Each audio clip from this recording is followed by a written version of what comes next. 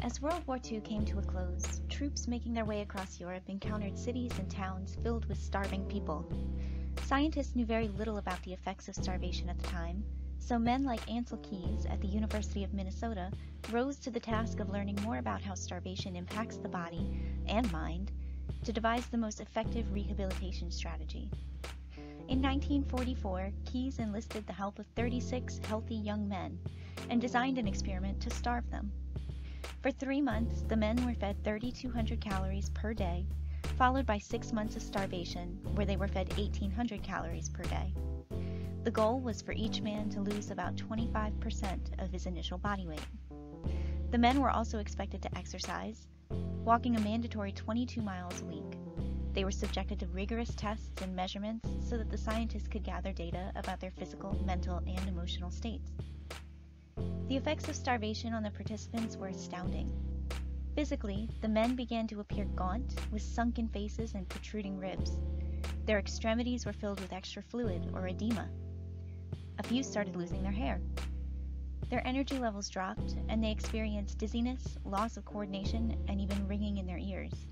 The men's interest in women and their sex drive all but disappeared. A few developed depression, despite never having experienced those feelings before. Perhaps most interesting of all were the men's behavioral changes. Despite lacking disordered eating habits before the study, all of the men became absolutely obsessed with food. Eating became a ritual. Some would water their food down so it would take longer to eat. Others would simply lick their plates clean.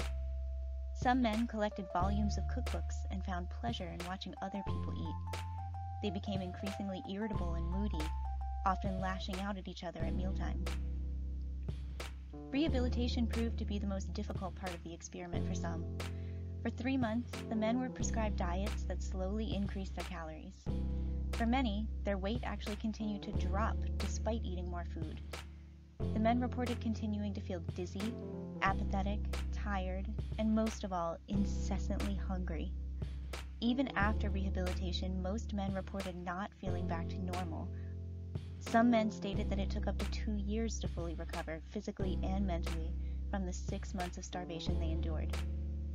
Follow-up studies showed that the men weighed more and had more body fat on average than before the experiment.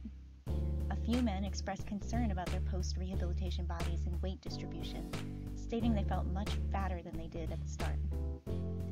The Minnesota Starvation Study informed scientists about the various effects of starvation on the body. Much of what we understand about eating disorders today can be tied back to the results of this study.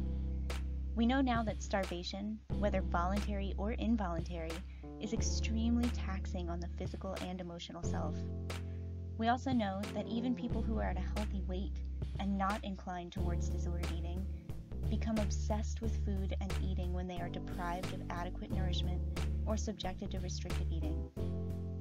If you or someone you know is struggling with disordered eating, it's important to consult a registered dietitian or a therapist to get help with recovery as soon as possible.